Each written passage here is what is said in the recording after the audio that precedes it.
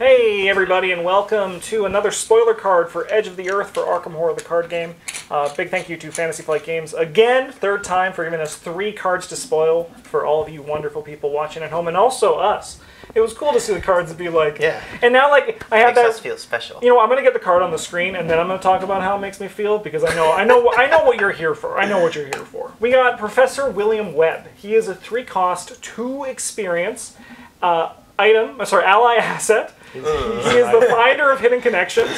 He has 1 damage and 3 horror, so he commits for a book and a wild. He uses 3 secrets.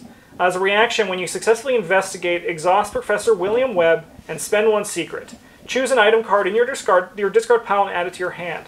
Instead of discovering a clue at your location, you may discover a clue at a connecting location.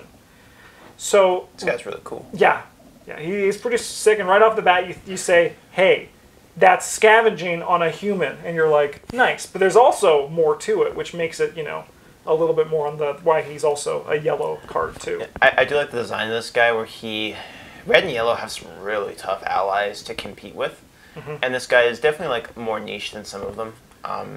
If your plan is to investigate 3 times a turn, you can't compete with Dr. Milan. That's fair.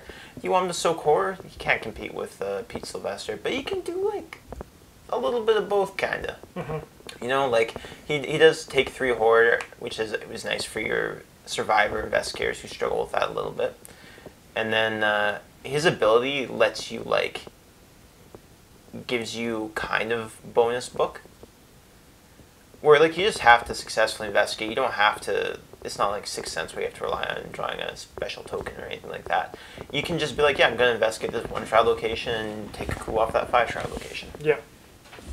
I think that's really cool. Yeah, and then you get an item back, which is big. Where it gets a bit fun. We have a page open over here of items and things that also discard. So we'll talk about a bunch of interactions. Right off the bat, though, for me, I love Min, and scavenging Min is pretty fun, and there is some just more of it is good, right? Because the more pieces you have in your toolbox to get your deck doing what it wants to do, the better that's going to be. This guy also uses secrets, which are really easy to refill. I just think this guy's going to be very fun and exciting to build around. Right off the start here, we have Wendy's Amulet, which makes me think, yeah, this guy's going to be really good in Wendy. She only has 3 books, so being able to use a different location strategy is nice for her. She already sometimes likes to play the scavenging package, and also just you throw away cards like they're trash. Yeah. Her weakness does kind of hard counter him. Yeah, but that's just life playing Wendy. Yeah, that is. There has to be an aspect of that character that is not good. Yeah. I do also really appreciate that they made this guy level 2, because you can play a lot of decks. Yeah. He's Miskatonic for the thing. For the thing, yeah. The thing. That's Miskatonic, I believe, university funding or archaeology ministry funding. Just the yellow thing that came with Harvey Walters. Yeah, lets you play more Miskatonics. Yeah. What else we got here? Oh, well, I mean, we got the Disc of Idzamna. You can just ignore enemies 4 times. Yep. That seems pretty okay. Yeah. We got the knife. You don't have to pay for it each time, though. I love the knife. Nobody else does. It's probably bad in an investigator who can reliably investigate as well. So. I do like it. Is very expensive, but I like the idea of the shovel, the gravedigger shovel, and the lantern. You're just constantly just finding clues or dealing damage, and then being like, "I'll take that back, thank you very much." Well, this is really nice with the Tennessee Sour Mash. Yep. Yeah, I think the real winner of this though is the backpack. That's pretty sick. That's a lot of value for. Man, that's gonna be huge, especially level 2 backpack in Bob Jenkins. You're just check it out, infinite garbage. Bob can't actually play this guy. Oh yeah, no, that's weird.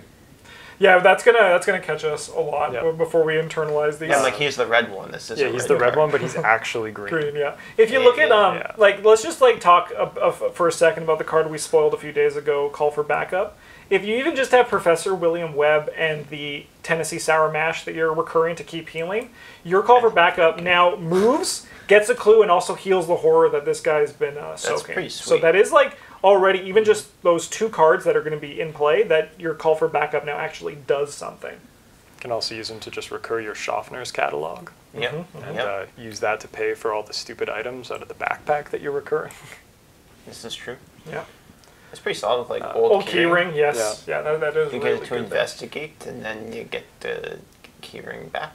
And especially because, like as Travis said, a lot of if you're running on the survivor side, you don't really have like high book, so you just use your keyring to get a location that you're in down to 0, and then grab them from the 5 shroud location next door. Really good flashlights. Which you can also then you use to proc him and get like other things back too.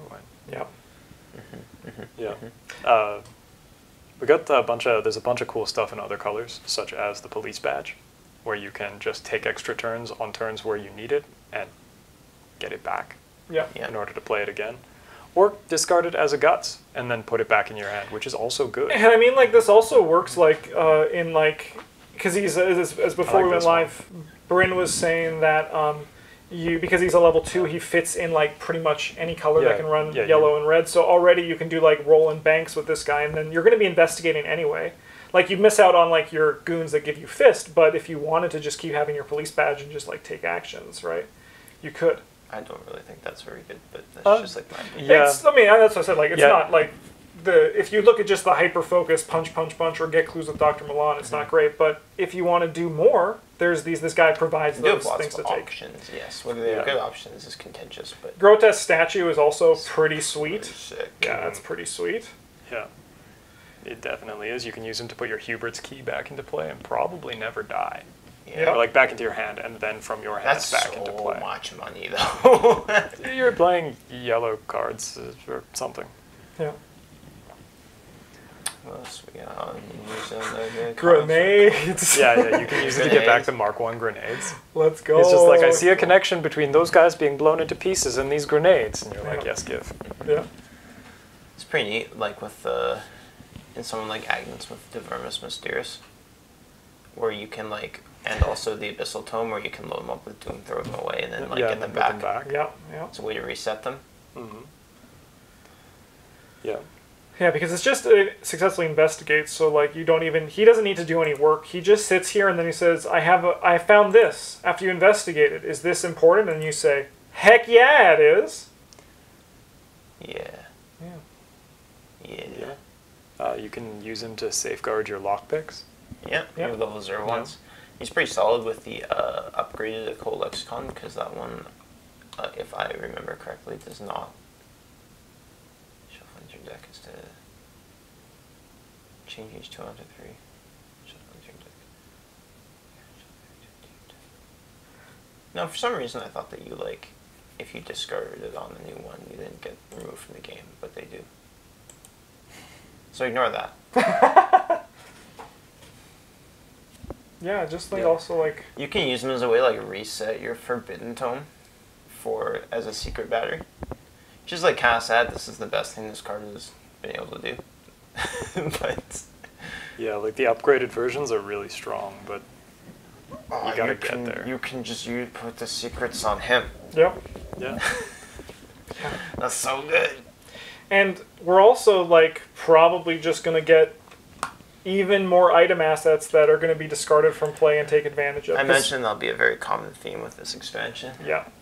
Because, honestly, I could even see it kind of being... she hasn't been spoiled yet, but Daniela, right, or Danielle, whatever her name is, the mechanic, she goes into Survivor starting as a Guardian, so she's probably going to have, like, that synergy that's probably going to go around, like, stuff like Knife, where you're, like, you discard your items to, like, fight better, or, like, Baseball Bat. I imagine she might take advantage of that. Something like that. And because like, this guy is probably here to help do that, potentially, but, like, if she's... He does require you to investigate, though, which is a little tough. Yeah.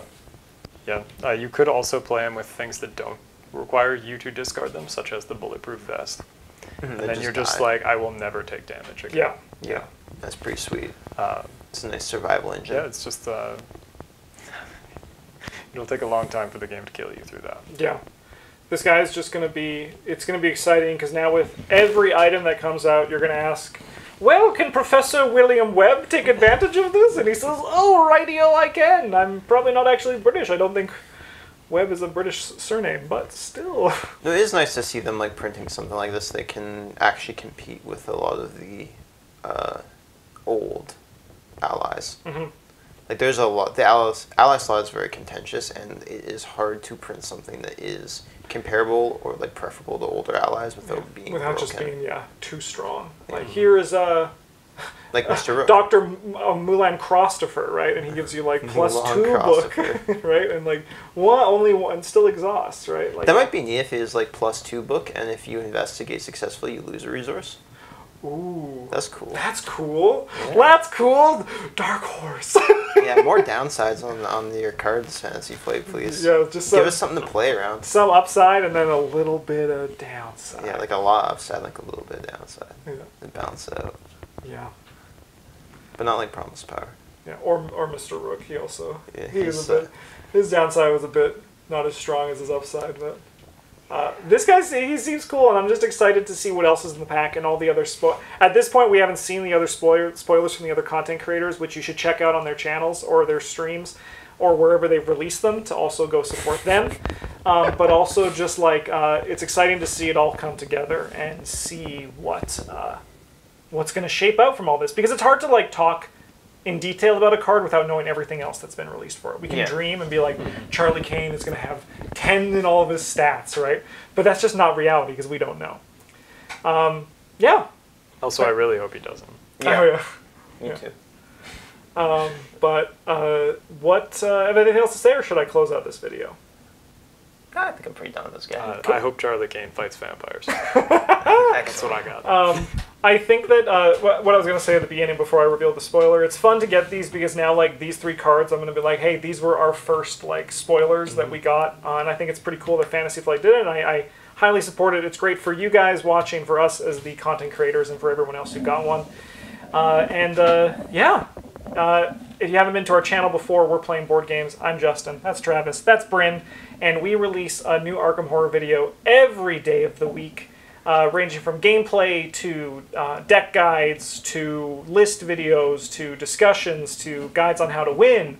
Sometimes we have guides on how to lose. That might be our live deck building series. Sometimes it feels Sounds like it is. Yeah. But yeah, we just have like a nice chill atmosphere where it's just about having fun playing the game. So if you think that's something you're into, consider subscribing to our channel and check out all of the other Edge of the Earth player cards that might still be coming out by the time that this video is out there. Thanks for watching. Have a good one. And as always, GG's.